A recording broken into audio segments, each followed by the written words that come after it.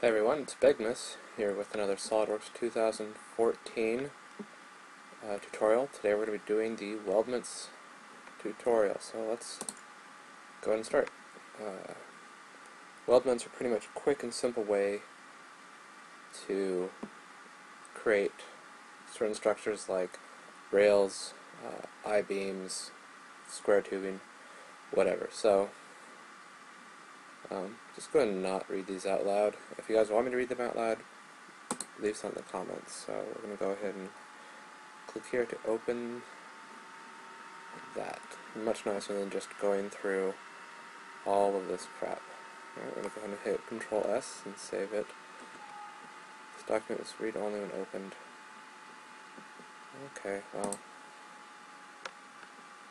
since we're not too worried about that, let's go to desktop. Let's call this weldment box, yeah, part, that's fine. Alright. So that's saved.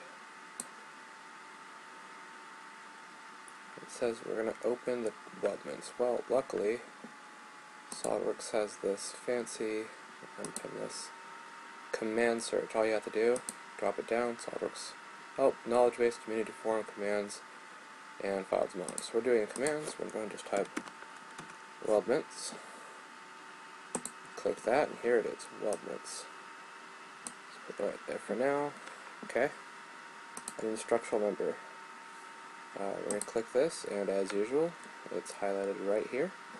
Okay. So we're going to click that structural member. Got it. Let's close this for now. Select ISO standard. Got it. Square tube, also there. And we're going to select 30 by 30 by 2.6. Right there. Okay. And select each of the path segments to create the first thing. Okay, so 1, 2, 3, 4. Okay. Go and just... no, let's not check that. Under settings, it says do an end miter. That's already selected. Cool.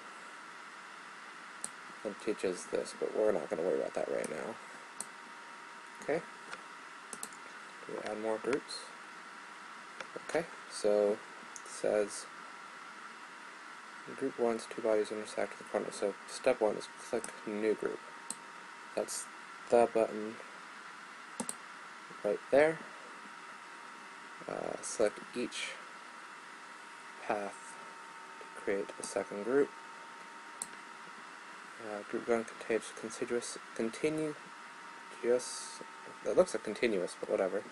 End-to-end segments. Group 2 contains parallel segments. So 1, 2, 3, and 4. Okay. And that's it. So step 3. Graphics area, create, right-click new group. Select the edge. Okay, so I'm going to hit new group. Now something about SolidWorks is it likes to be clockwise. So 9 o'clock, 12 o'clock, 3 o'clock, 6 o'clock. So we have to do that. So we're going to do 1, 2, 3, 4. Okay, 1 second guys, I'm going to pause it. Okay. I'm going to do the result should be an end butt joint. Right here. So I'm going to click that. Okay. And completing the group.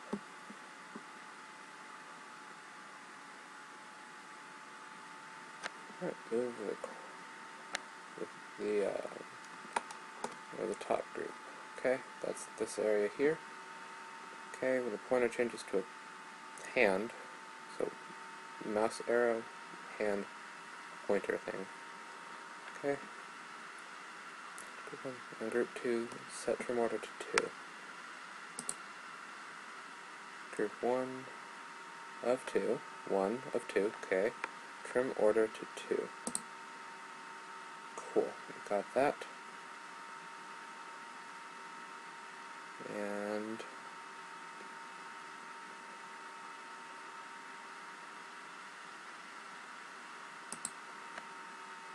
okay, I think that makes sense. If this doesn't work, we can try again next week. Click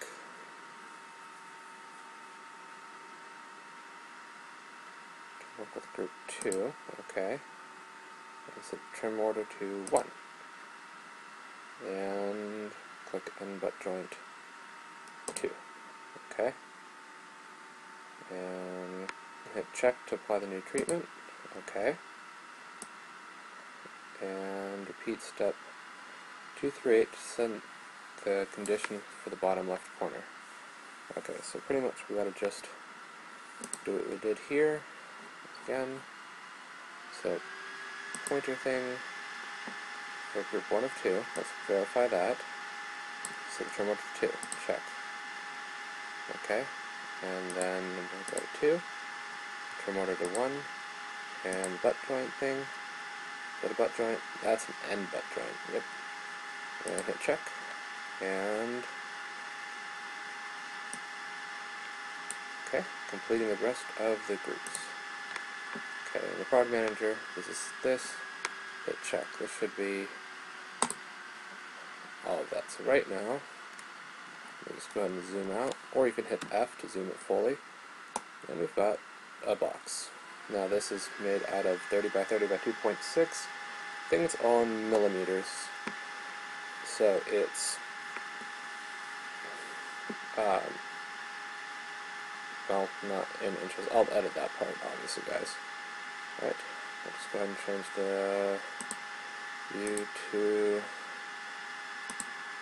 stop that, trimetric. Okay.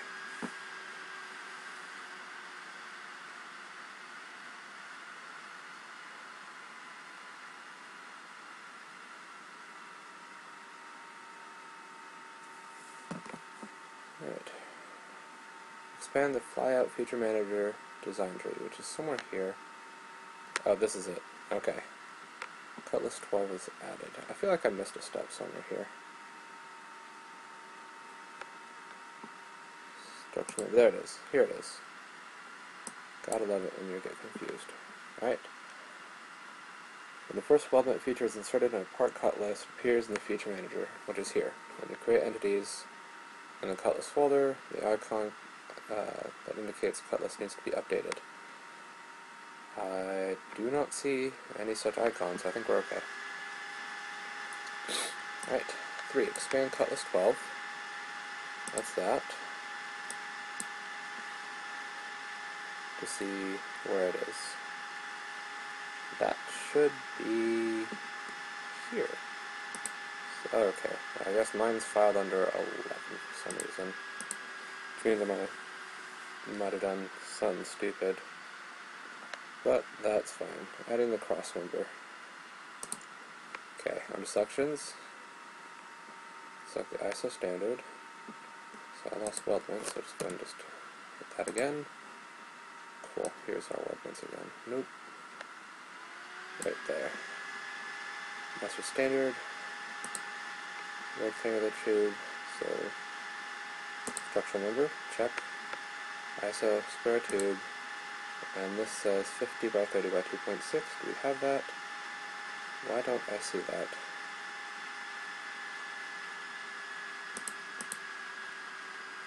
Oh, that's because I did not do rectangular. There it is, 50 by 30 by 2.6. And we're going to click that one. Cool. Alright, it says, because the segment has a rectangular profile, you need to check the orientation of the structural member. Click the right standard view in the toolbar and zoom into the end of the segment.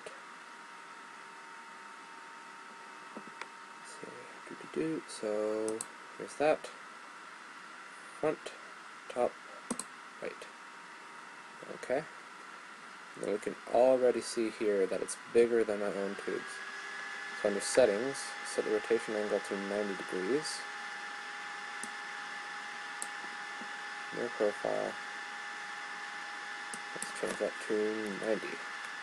And hit enter, and now it is lined up, nice and parallel. And just go ahead and check, and we've got part of the box. Alright, so if this isn't making much sense to you guys, you can take a quick break, go back, or tell me to slow down next time. So the next topic, trimming the structural members. Click the trim and extend in the Weldments toolbar.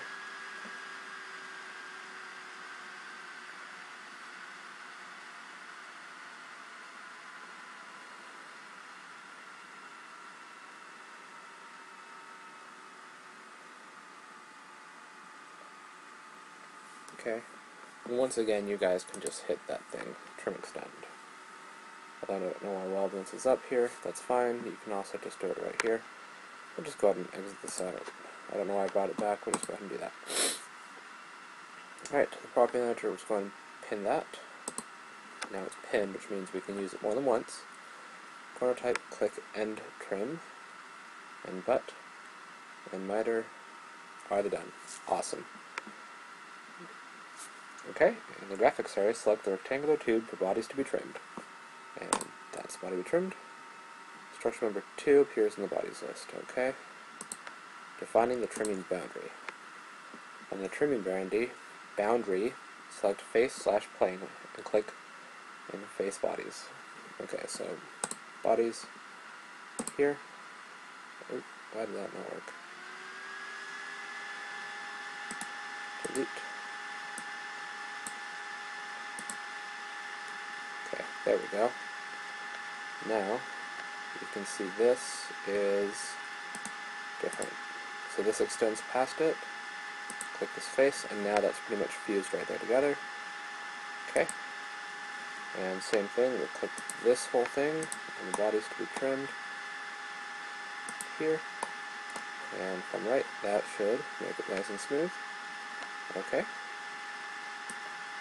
And does that look like that? Well, let's find out. Oop, too sharp. Apologize, folks. Still a bit finicky. I think these look about similar. So, trimming additional segments. Zoom into the upper left corner. Okay. Here we have this. Okay, trim boundary. Okay. Bodies to be trimmed on the horizontal tubes. 1 and 2. Okay, under trim boundary, select the face plane and click the face bodies. Okay, let's see if we can get that one right. I get this thing sometimes. Click, and click. And now they are flush to that corner. So, check. Awesome. And now I want to click this and extend it to here.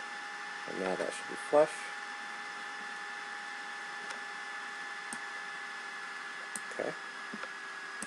And I'm going to go ahead and do that to the other corner. It shouldn't be the same. So, once again, bodies, faces. 1 and 2. Okay, that moved that from here to here.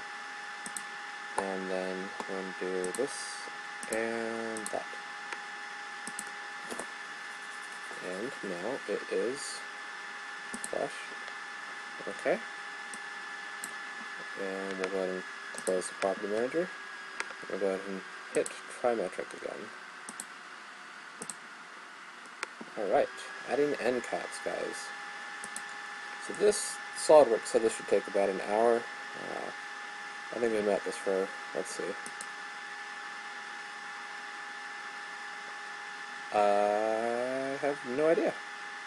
14 minutes so far, so let's actually speed this up. Alright, click end cap. Where's the end cap? Boom, right there. The product manager, we're going to go ahead and just pin that again. And other parameters, select the 2 upper faces, black corner face, okay? Thickness, we're going to do this inward. Okay. Thickness to 3.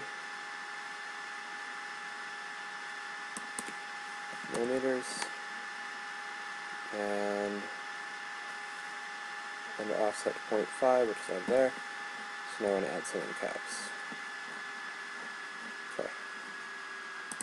There's your one end cap.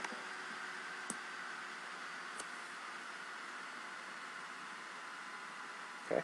I'm going to do that to the 4 places. That's end cap 1, end cap 2,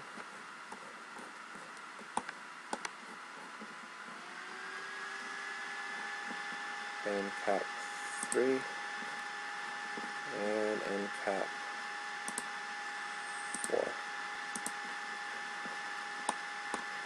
Well, alright guys, since this tutorial is taking just a little bit longer than I thought it would, we're going to go ahead and just stop right here.